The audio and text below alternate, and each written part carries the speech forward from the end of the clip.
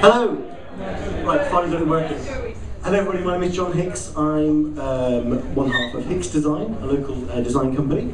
And tonight I want to talk to you about CSS Filters. This is a method by which you make sure that the browser you want to get the right CSS gets the right CSS. Now in the start, way back in the, I don't know, 5 years ago, we didn't have much of a problem with this. We had three kind of major browsers, and if you wanted to link to a style sheet, that's all you had to use, just a link tag. Things got a little bit more complicated once you got into IE5 and Netscape 6, and you started having CSS2 starting to be implemented, but IE4 and Netscape 4 didn't understand it. So this lovely little import line here was a really simple way of making sure that these browsers didn't get any of that old CSS, and therefore couldn't get it wrong.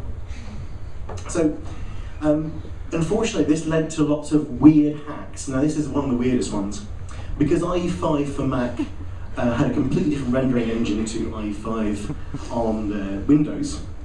They had to be targeted in different ways, and this is one of the things. This weird backslash here in the comment, Tantec Select found that this would then cut out anything in here from IE5 Mac. So, if you look on Wikipedia, there's a huge archive of these things. Fortunately, they're things that we don't tend to need to use much these days, like the box model hack.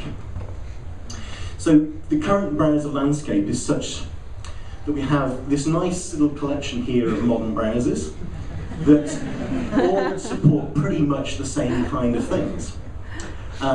We also have this little array of IEs at the top we have to support. IE9 not out yet, but it's in beta, I think, and by the looks of it, it's going to be pretty awesome by IE standards. And we've got, I don't know what you're saying, I'm just going to carry on. IE7 and 8 at the moment we're currently looking for, and IE6. Now generally, I don't know what you find, but I generally tend to find that if a site works, it'll work in IE7 with a few extra CSS rules. Generally works well in IE8, and hopefully well in IE9, but it's IE6 that gets it wrong. So what we want to do, really, if we're allowed to, is exclude it. Now, it depends very much on your audience.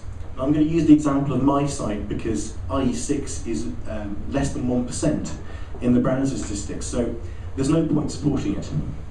So you could do this. You could use an IE conditional comment, and you could say, if IE6, apply a big load of IE6 fixes that you work late at night trying to work out how to make the bloody column sit to the left and not to the right.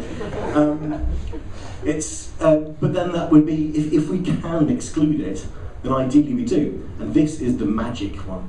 And apologies if you already know about this. But this strange turd of a conditional comment is actually a very helpful thing. What this does, if greater than or equals IE7, and there's a strange extra little comment that added. I don't quite understand how that works, but basically everything IE7 or above will read all that. IE6, IE5, anything underneath it will ignore all of that. So it won't see all your complicated CSS that you spent a long time working on.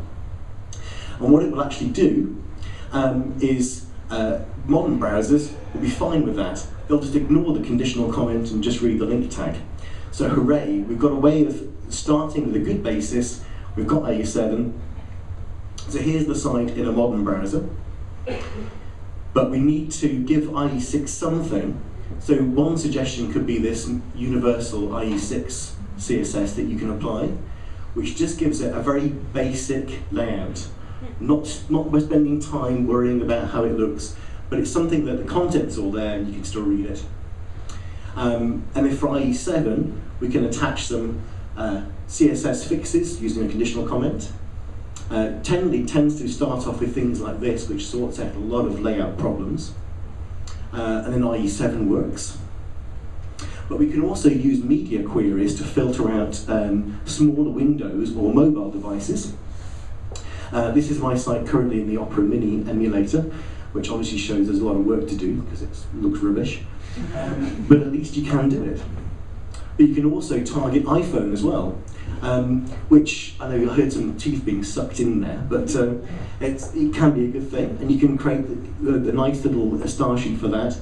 In particular, I found it useful in things like accommodating the type of fonts that you get on the iPhone. You can also do it with the iPad. With this, we can get query, and you can get nice iPad star sheets.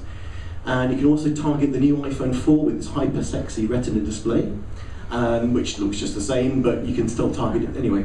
So all that code is available on this URL over here, Hicks.MOV, speaking CSS-filters, where you can copy all that code. Thank you very much.